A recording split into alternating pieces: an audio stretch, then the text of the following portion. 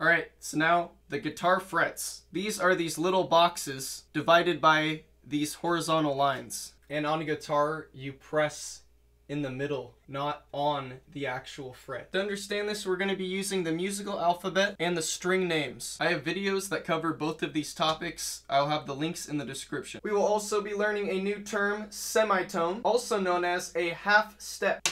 And I drew this circle here because I like to think of it kind of like if you get a circle, you cut in half, you have a semicircle. I like to think of the semitone very similarly because a semitone is just half of a whole tone, also known as just a tone. Videos later on will go over more whole tones. In this video, we're just going to be covering semitones. I just want you to keep in mind that it is a semitone, half tone. Semitones apply when counting up the musical alphabet. Even though there's no sharp or flats in the middle of these two notes, B and C, and there's no sharp or flats in the middle of these two notes, E and F, it does not alter how you're going to count it. So your semitone or half step is simply each time you go up once.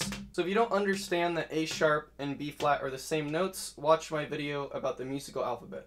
Okay, since they are the same thing, we're just going to make this easy and we're just going to erase all the flats and we're just going to think about the sharps. So how we translate the musical alphabet onto the fretboard is semitones. So when I was saying you put your finger on each one of these spaces, each one of these spaces represent a semitone. And being the nature of semitones, it just goes up the musical alphabet. So we start on our E string. And as you can imagine, this would be our string, so you'd be putting your finger here. Okay, so what comes after E? Straight to F. So our first fret on the E string is an F note. Continuing to progress up the musical alphabet, we get F sharp, and then we just keep doing the same thing.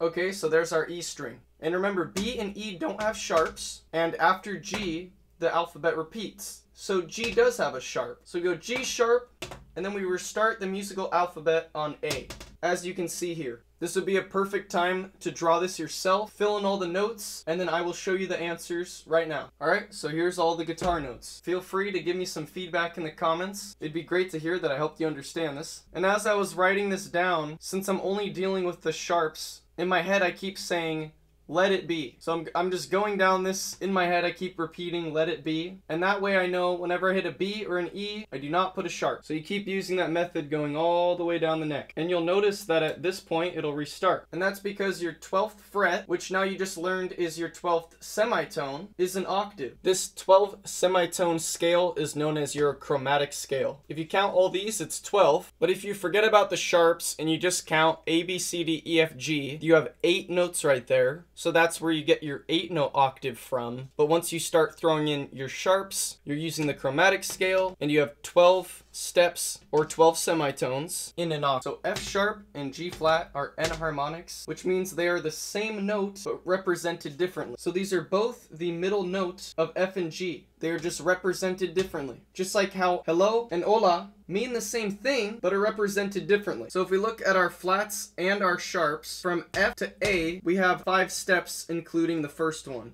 1, 2, 3, 4, 5. So we can get rid of our flats and just think about our sharps. So now we don't have to memorize 2 different names for the same thing. And remember, if any of this is confusing for you, my video on the musical alphabet explains this.